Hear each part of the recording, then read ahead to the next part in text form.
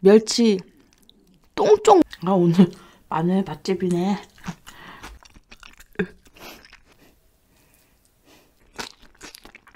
안녕하세요.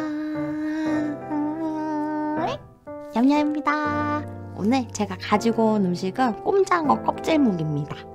제가 태어나서 처음 보는데 있는 줄도 몰랐어요. 이거 보세요. 진짜 신기하게 생겼죠?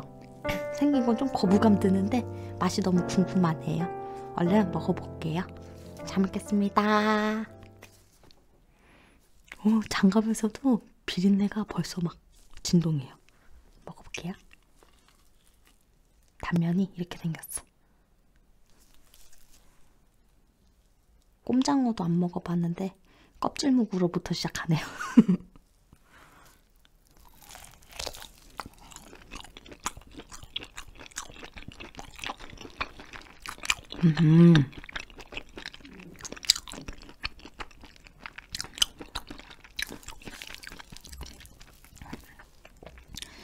요게 살짝 비리면서 멸치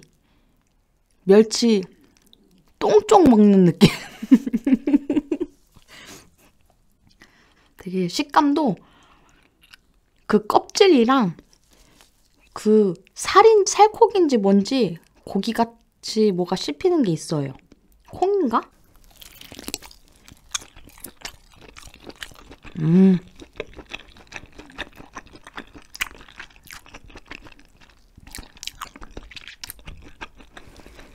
맛있다.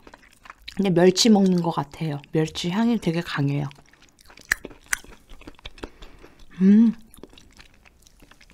이거랑. 근데 계속 씹을수록 고소해. 맛있다.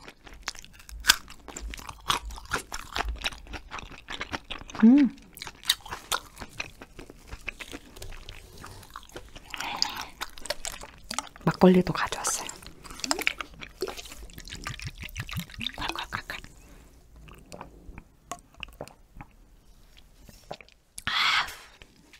제가 환공포증이 있는데 이게 딱 봤는데 너무 징그러운 거예요. 그래서 이걸 어떻게 먹지 하다가 걱정하면서 먹었는데 역시 음식은 먹어봐야지 아는 것 같아요.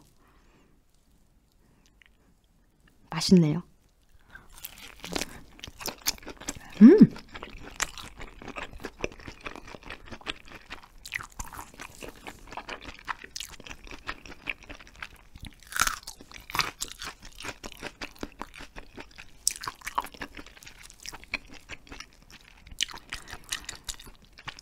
비린 거 좀 싫어하시는 분들은 꺼려 하실 것 같은데 냄새만 안 나면 진짜 고소하고 맛있어요.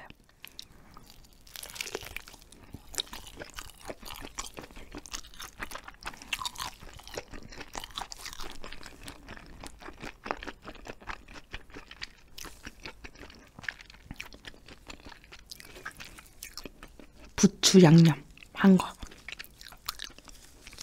파김치 같이 생겼네.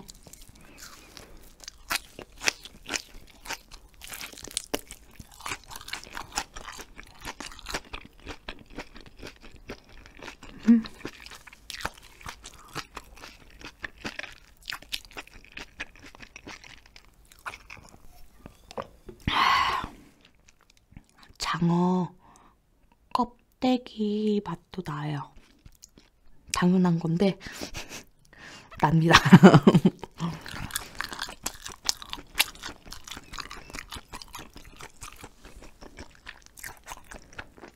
꼼장어는 한 번도 안 먹어봤어요. 꼼장어 맛도 이런 맛일까?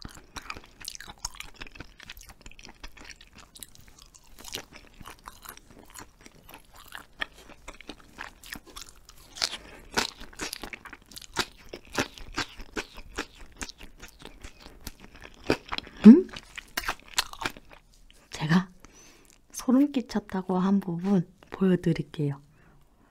시청주의, 환공포증 시청주의. 나단 요거예요. 응? 이거보다 더 징그러웠어. 지금 밑에 이렇게 납작해져가지고 눌려서 그런지 더 뽕뽕뽕뽕뽕 있었어요. 다시 또 생각하니까 소름 돋아. 치워버려야겠다.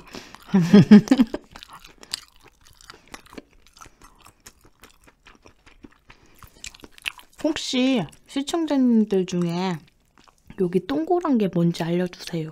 하얀 거. 살코기인가?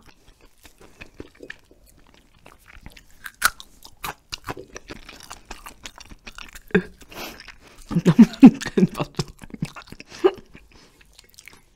또 생각났어.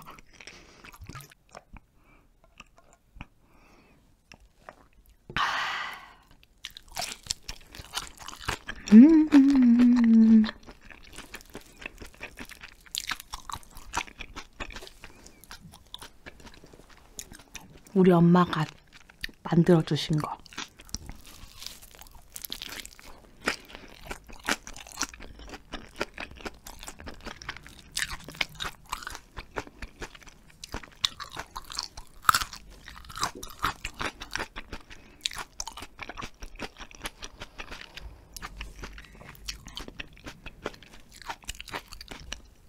짠!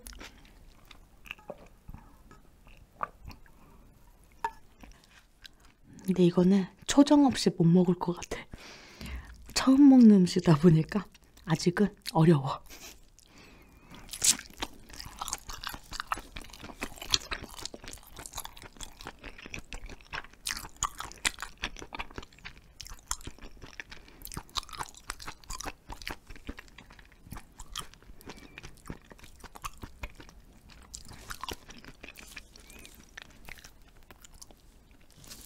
뭐지?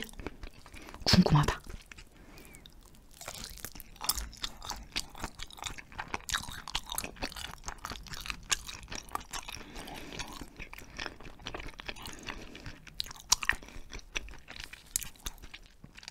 이제 살살 느끼해져 와요.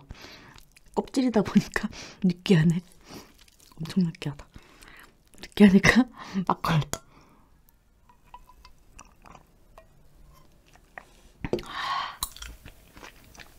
거랑 요거랑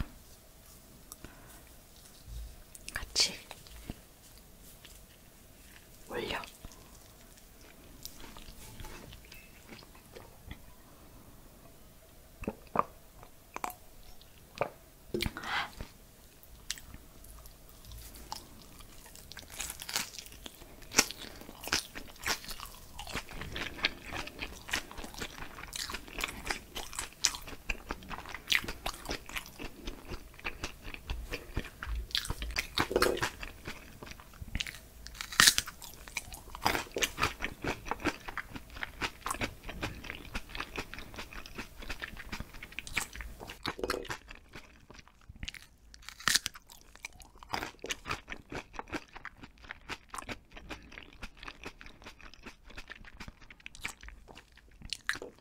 오늘 마늘 맛집이네.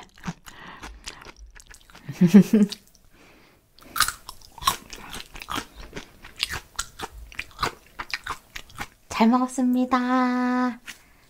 꼼장어묵 맛있는데 나에게는 살짝 느끼해.